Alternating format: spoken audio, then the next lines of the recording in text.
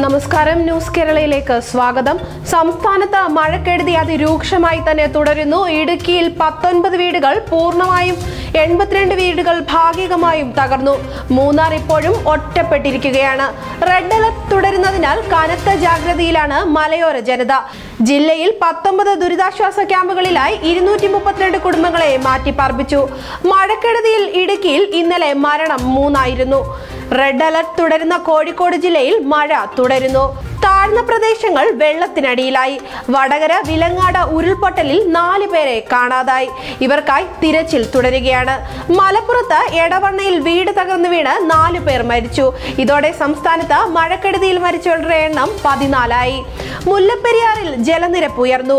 ഒരു ദിവസം കൊണ്ട് ജലനിരപ്പ് 7 അടിയാണ് ഉയർന്നത്. ഇതോടെ ജലനിരപ്പ് 123.2 അടിയിലെത്തി. വ്യാഴാഴ്ച 116 അടിയായിരുന്നു മുല്ലപ്പെരിയാറിൽ ജലനിരപ്പ്.